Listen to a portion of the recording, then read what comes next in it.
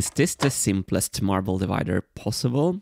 Well, I made 10 versions of this design, and in this video we're going to try them all, but first, there's a thought that's been bugging me throughout this entire process. In theory, there's a possibility for improving this design further. There's this 11th version, a mystery marble divider, that would solve all the last remaining issues of version 10, and this mystery marble divider would be the Holy Grail of dividers.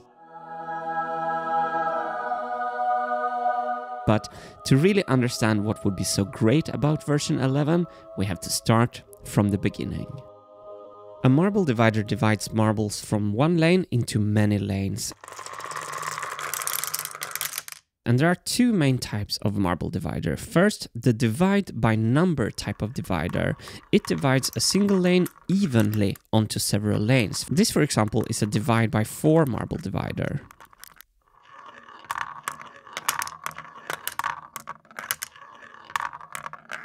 And here's a divide by 8 marble divider. But on my new machine, I do not need to divide the marbles evenly. I need to divide the marbles depending on how many notes each track is playing. I need a divide by note type of divider, like the big marble divider I used on the Marble Machine X. So instead of dividing the marbles evenly, a divide by note divider divides the marbles based on which channels are playing the most.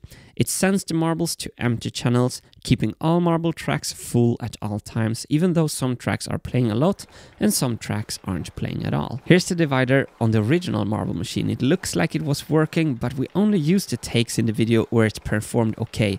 In reality, it was constantly jamming and creating chaos. So I spent a crazy amount of energy on the new marble divider for the Marble Machine X, and despite all the effort into this design, it never worked flawlessly. It was constantly jamming and causing unforeseen issues. And of all the 10,000 parts on the Marble Machine X, it was actually the marble divider that caused me by far the most pain.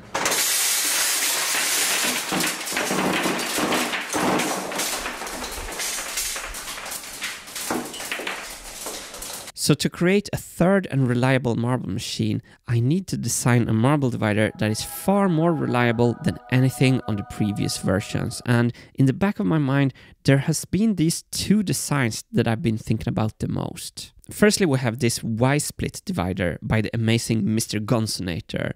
When I saw this video, I felt immediately that there is something to this design. So simple, so clean. And even though this is only dividing one track into 2 tracks, I've been thinking about arranging this type of Y-split divider into a tree-like structure like this. This would allow us to divide one track into whatever amount of tracks we need. The other design that I've been thinking about is this one by Jesse Roelfs. It uses the weight of the marbles to send the open-close signal to the gates, allowing marbles to the tracks. I think this design has a lot of merits and would be a great improvement to my Marble Machine X divider, but for now, the simplicity of the Y-split makes me want to investigate that one first. But would the Y-split really work on a lot of channels? If we make kind of a 37 channel Y-split tree, wouldn't that be too much for the first instance of the tree to handle? Yes, probably. But happily, we have a very simple fix for that. One of the big problems I had on the MMX was that the marble divider had to handle a lot of incoming marbles. I routed all 37 instrument marble tracks into one single track, lifted them up with a conveyor belt, and then onto the marble divider that then had to sort out all the 37 channels from one single marble track. On the new Marble Machine, I'm planning to keep the marbles in separate closed loops throughout the entire marble cycle. This means that the snare drum marbles stays in their own lane all the time. They have their own lanes in the conveyor belt, and once they are lifted, we can have a dedicated marble divider that only needs to handle the marbles from the snare drum, in this case only 4 channels. This is a simpler task for a marble divider. Okay, let's see if this simple split could be a real contender to be used on a World Tour ready marble machine. On version 1, I basically copied Gonzonator's Y-split directly. I made these simple spring-loaded gates to help with the testing. First, I test if the design can sort the marbles from a totally empty state. I plan to always keep the marble lanes full, but it does handle the marbles well, so that's great. The divider must divide the marbles by how many notes each track is playing. And the first version seems to divide the marbles perfectly at first, but watch what happens here when I change the position of the marble gate slightly upwards. The top marble from the right lane finds a position where it blocks the incoming marbles and the left lane runs dry. When I readjust the gate height, you can see how the marble starts flowing again and the divider is back to normal functionality. It would be so nice if the design was not sensitive to marble position, so I'll add that as a nice to have design requirement. The divider needs to handle simultaneous nodes when both channels place at exactly the same time, and my first test seems to show that it handles it well until right here, when one single marble takes up the space where two marbles should be. The gate can sort the situation out by itself, but this isn't good. It would cause a lot of uncertainty about the marble height positions, so this is not acceptable. And even worse, we also have another kind of jam session going on right here, where the left marble have scooted over too much to the middle and obstructs the right marble from coming through. This violates the must not jam ever design requirement, so a lot of room for improvement on this design. Let's see if version 2 fixed any of these issues. I wanted to experiment with a tapered inlet to see if this could prevent jams and remove the sensitivity for marble height, but if you ever need a new player for your next jam session, call version 2 because it kept on jamming like there was no tomorrow. Let's not waste any more time and let's check version 3 immediately. Here I gave the marbles a lot of extra space to see if that would sort out the jamming, but as you can see, no matter how much space we give the marbles, the divider is still sensitive to marble position. And we also have the other type of jam further down where the track splits. This jam will sort itself out when the right lane plays a note, but sometimes a channel will be paused for an entire song, so the divider must handle playing on only one channel. On version 4, my main focus was to eliminate this lower jam, and I tried changing the profile of the dividing walls so that the divided marbles could stay much closer to each other. Here you can see that the marbles on version 3 are much more separated compared to version 4, and it's this separation that caused a lower jam. So I was really curious to test this new design, and to my happiness, that jam never occurred again. So we have our first clear improvement, but the joy didn't last for long because version 4 also had this issue where a single marble takes the space of two marbles. And as before, this situation can sort itself out, but we need the marble behavior to be more reliable and consistent. So for version 5, I reduced this area where 5 marbles can move freely to a much smaller area where only one single marble can move freely. And by the way, I like the trend here where the designs become smaller and smaller. I think that's always a good sign. Version 5 is still position sensitive, but the smaller area only allowing a single marble to move free seemed to have done the trick. I couldn't repeat a situation where one marble took the place of two marbles. So again, we have made progress. And again, the joy is short-lived because this strange jam occurred. And here I think it makes sense to differ between the sort of permanent jams that cannot be resolved by incoming marbles and temporary jams like this one that will always be sorted out by incoming marbles. Regardless, I will add no temporary jams as a nice-to-have design requirement. If we can get rid of those, we should. But the version 5 is actually doing a really great job, and here I'm testing another important design requirement, flow rate. The divider needs a higher flow rate than the max flow rate of the marble gates, and this divider just seems super fast, so we're clearing the flow rates requirement easily here. Here's the full list of all our design requirements, and version 5 cleared all our must-have requirements, but it didn't clear the not sensitive to marble position nice-to-have requirement. So I wanted to try to make a design that would also fix this. So I made version 6, and version 6 is a divider on a completely different principle, and it was a long shot and it missed the goal entirely. It was just jam session throughout the night, and I didn't feel compelled at all to tweak this design, but perhaps some of you would like to pursue it. If you could design a 2D Y-split that is not sensitive for marble position, you've actually found the holy grail of marble dividers. This is the design requirement that I tried to solve with version 6, but I couldn't. And I'm just going to accept that I cannot solve it, but perhaps one of you can. Version 7 is an improvement over version 5 by further reducing the area of that one free marble. I'm thinking that the more contained we can keep the marbles, the more reliable they should move. On the real machine, I will not be able to adjust the marble height by moving the marble gates like I'm doing here.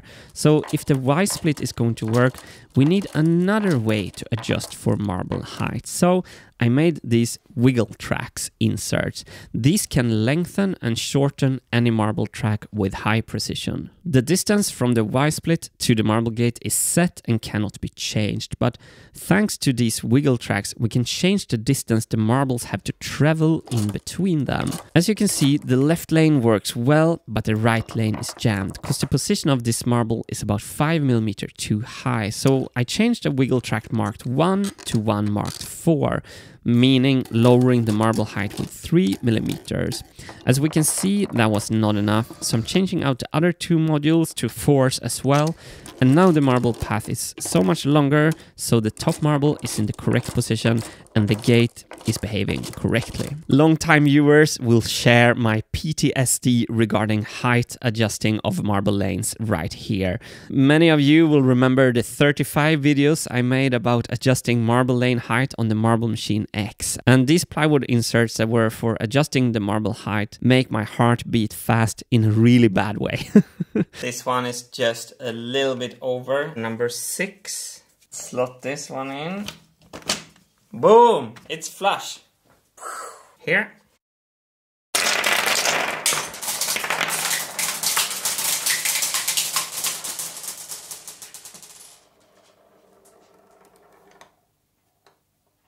So, if these inserts caused me so much pain on the Marble Machine X, how could I even think of implementing something similar into a brand new design? Well, the difference is when in the process they get implemented. On the Marble Machine X, I didn't plan for the height sensitivity requirements, so the inserts were an afterthought, and I had to find room for these inserts after the machine had already been assembled. And the whole ordeal is just emblematic for why the Marble Machine X failed. On a new machine, on the other hand, if we have the design requirement to begin with, we can plan for and make the proper space for the inserts, and we won't be caught by surprise by the need for them. Okay, so now we have a great divider, and my plan here was to position 3 identical dividers into this tree configuration. First a divider, then 2 height adjusting lanes, and then 2 more dividers, followed by 4 more height adjusting lanes. But then I realized that I could remove a lot of parts by design a divider tree with a perfect distance between the Y-splits built in from the beginning. In this design, if the marble height is correct on the lower splits, the marble height will automatically be correct on the higher split, saving a lot of parts and hassle. So I designed a more softer, more flowy version 9, and then went immediately ahead to design the full part with 3 Y-splits in one. And here it is, my friends, the almighty version 10. I refined the design a bit, and this is the final design for today. I also added these middle bumps here, which are 0.7mm high ridges, pushing the marble off center, avoiding some temporary jams. Here I'm setting up version 10 of the divider, and channel 1 is too high, so I choose a longer wiggle path, and channel 1 is now correct. Channel 2 is too low, so I choose a shorter wiggle path, and channel 2 is now also correct, which means that the top position of the left marble is automatically at its correct position. I did the same for track 3 and 4, so let's see how this divider performs.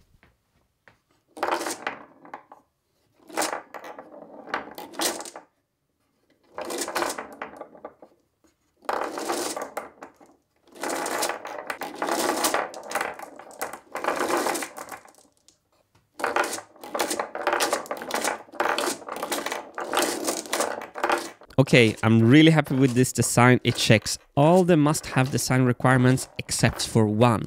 To make the machine sound good, we want the divider to be as silent as possible. And the 3D prints on plywood board does sound an awful lot. But this is only a prototype, and this design is purposely designed to be easy to mold with some kind of silicone, and that would take most of the sound out of the whole thing. So compared to everything I've built before, I think this is a great step in the right direction, but should we be happy with this? Should we call it a day? Perhaps not. So is this it? Is this the perfect marble divider? Well, perhaps not. Perhaps the Holy Grail of 2D dividers exists out there. I've been out here in the Swedish forest for a full week trying to find it, and I have not been able to design a 2D marble divider that is not height sensitive. But maybe you can. So if you have any ideas on how to design this, leave your design suggestions in the upload link below.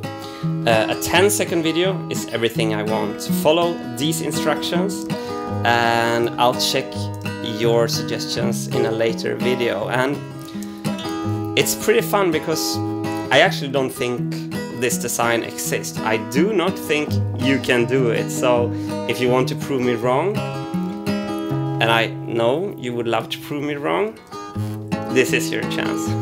Thank you.